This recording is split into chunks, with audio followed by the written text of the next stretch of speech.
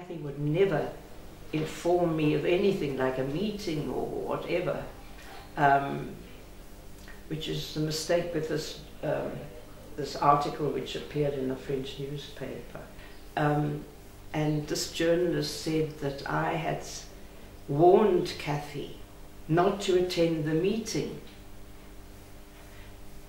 I mean, I knew about no meeting, so I couldn't warn him. What I had said was, I had a sort of dark premonition about this place, Rivonia.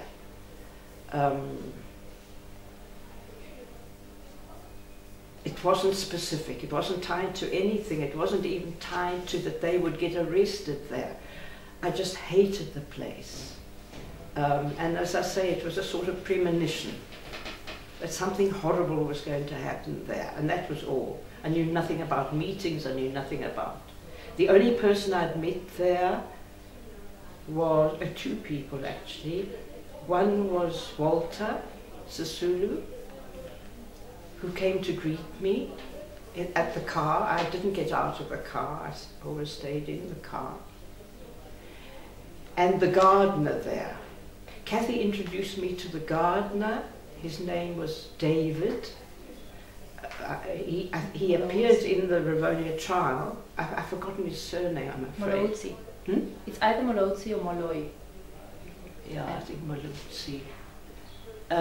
He was introduced to me because there was there had been a decision right at the end that I was to be involved more closely with the courier service at Rivonia.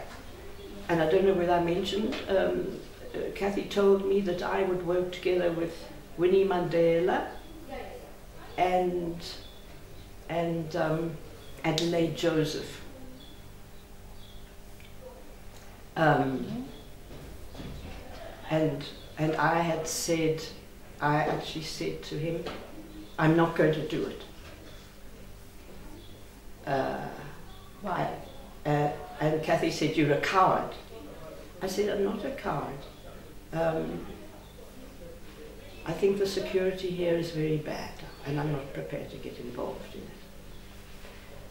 And Kathy said, yes, we're moving from here. This place is known to too many people. We are moving. We've already taken a decision to move from here, and it was to happen evidently in a day or two after that. And he mentions it in his memoirs, and he said the problem was that last meeting should never have taken place at Rivonia.